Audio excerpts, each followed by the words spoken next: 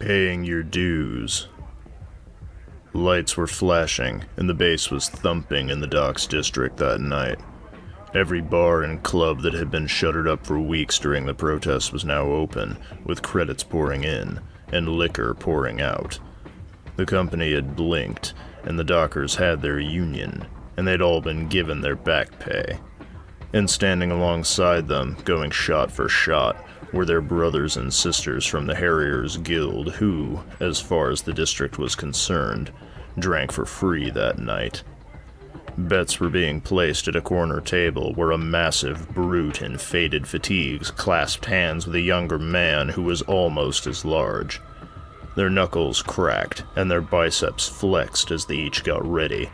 When someone shouted, "Go!" each strained at the other, teeth bared and muscles bulging. It was touch and go for a time, with one of them gaining the upper hand, then losing it.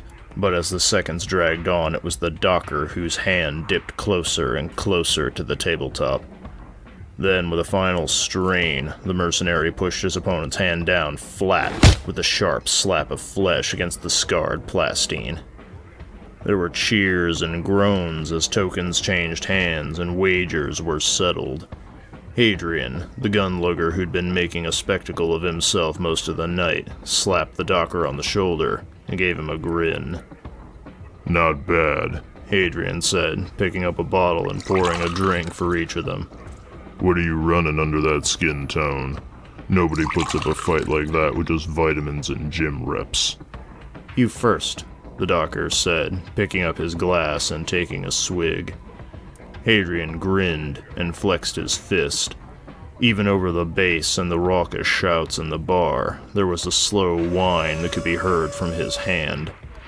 "Got a pair of ape hangers in my mitts for extra grip strength. Set of mule backs in each arm, along with an anchor plate in my bones. Got fitted with an aftermarket Titan inhibitor too, but that's more for showing rather than growing, you know what I'm saying?" The docker nodded, then rolled up his sleeve. His arm was a patchwork of scars, and some surgical, and others acquired the hard way. The skin looked stretched, as if the muscle underneath had grown too big to be contained. "A few years back I got caught in a jackfall," he said, leaning over the table. "Shouldn't have happened, but as you probably noticed, corporate wasn't all that concerned about workers' safety. I managed to keep the arm, and the company reps shelled out just enough to keep me quiet about them cutting corners. Got a nest of synth coils in there to replace the muscle I lost, and they added a bearing joint to keep it stable. Helps that I can lock it in place when I want to." Adrian slugged back his own drink and grinned. Then he frowned, glanced off into the crowd. He touched his ear and said, "Yeah, I'm on it." "What's up?" the docker asked. "Trouble," Hadrian said. "You want to help?" "Sure," his arm wrestling companion said, getting to his feet. Hadrian slung an arm around the younger man's shoulders and walked off into the crowd with him. The two of them stumbled into the light and sound of the bar, cutting a swath of annoyed patrons and revelers. Shouts and rude gestures followed in their wake, but neither of them so much as turned to look. "What are we doing?" the docker asked.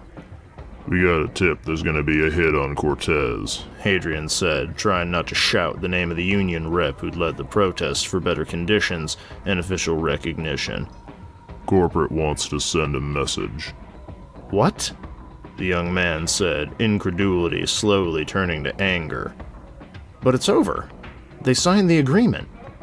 Adrian shook his head slowly, back and forth. "They can't undo the contract. What they can do is make a statement that rising above your place comes with consequences. I've been on jobs like this before, and they almost always try something like this." "Where?" the docker asked. "Right there, at the bar," Hadrian said. "Faded blue jacket, watch cap pushed back on his head." "Let's go say hello," the docker said. Adrian grinned, and the two of them pushed their way to the drinks station. The man in question was leaning over a fizzing red glass, his eyes wandering over the mirror behind the bar as he watched the reflection of the crowd. He was average height, average build, dressed in average clothes, with a face that would vanish into obscurity as soon as you took your eyes off of it.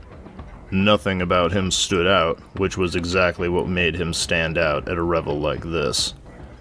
Hadrian and his companion parted, each coming in on either side of the lone drinker, hemming him in. "What are you having?" the docker asked, putting an arm over the man's shoulders. "Piss off," he snarled, trying to shrug the arm off. He may as well have tried lifting a shuttle with his bare hands. "That ain't very sociable," Hadrian said, chuckling. The man's eyes slid from Hadrian to his companion, and back again. Then he glanced up at the mirror. Eric Cortez, the man who'd been at the forefront of the dockers' unionization efforts, stood up on a table and waved his hand to get people's attention. That was when everything happened all at once. In a single motion, the target scooped up his drink and threw it toward Hadrian's face, trying to push off from the rail under the bar. He threw up an elbow as well, but instead of catching the docker in the face, the young man grabbed the drinker's forearm and bent his arm behind his own back. There was a muffled thump, and then the man's chest exploded in a shower of blood and fractured bone. The dockhand jumped back, letting go of the body. The would-be assassin flopped onto the ground. There was a neat hole in the palm of one of his fingerless gloves, showing where his palm pistol had gone off and shot him in the back during the struggle. It was a big caliber, too, judging by the damage it had done.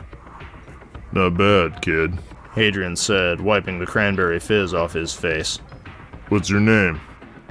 "Torg," the sandy-haired docker said. "Well, I know you just got your contract approved, but if you're looking for a sidestep, I'll be your sponsor for the Harriers."